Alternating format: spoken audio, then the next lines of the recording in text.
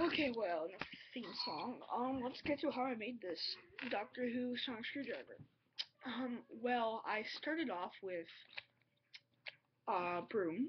I found this broom that had the exact same color as the 10th Doctor song screwdriver handle, so I cut that to this size. Then I got a permanent marker pen and just hot glued it on. Hot glued a couple lumps, like, I think there's lumps on it.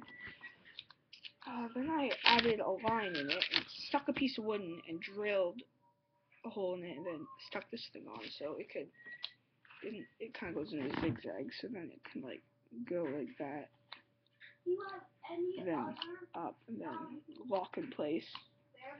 So yeah, so it would stay up and stay down so I can spin it, because in the movie he does it a lot, but if I just had it like that, it would just pop out, so I felt like doing this.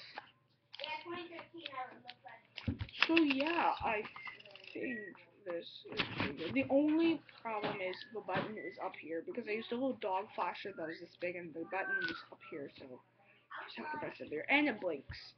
But it does blink blue, it doesn't blink red.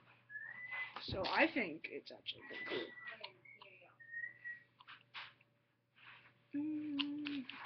So yeah, you can do classic scenes. The Doctor always goes like this when he's scanning stuff. So yeah, this is what I usually do, is I turn it off, and then I flip it, like the Doctor does, and just put it back in my jacket. And this is actually a really good jacket, because it has blue stripes, like the comics, so yeah.